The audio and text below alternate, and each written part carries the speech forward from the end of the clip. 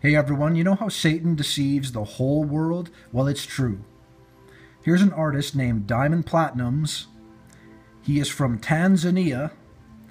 He is selling out in a couple of ways. He's doing an ad for some dish soap, and he's got the sign of success, 666, on his hand. It looks like he's winking as well. So selling out for some dish soap, putting the sign of success on his hand. Now he's selling some paint, and he's got the sign of success on his hand. Probably a coincidence, eh? Satan deceives the whole world.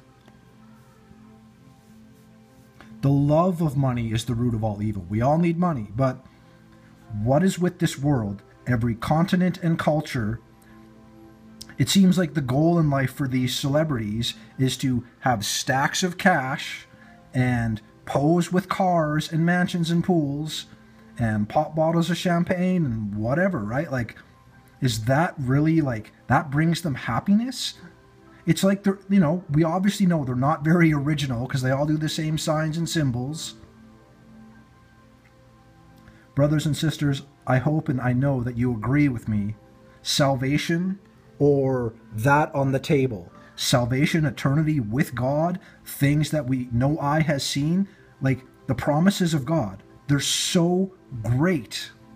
This stuff, temporary, whatever, no one's guaranteed a tomorrow. Salvation is very important.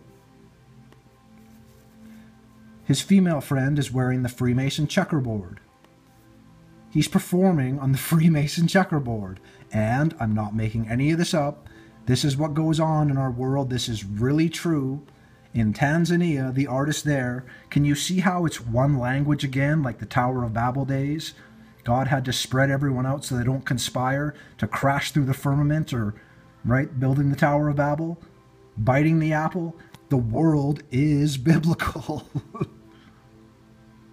It's not a funny situation, but this stuff is absurd. And, right, stacks of cash, Uttara Bodhi Mudra, open your third eye, meditate, yoga, blah, blah, like on and on and on. The world is so confusing with all these signs and symbols. God said, hey, believe and have faith in the finished work of our Lord Jesus Christ. His death, burial, and resurrection. We're all sinners. He died on the cross for our sins. We should realize and recognize that as a world. Uttara Bodhi Mudra, come on. Brothers and sisters, God bless you.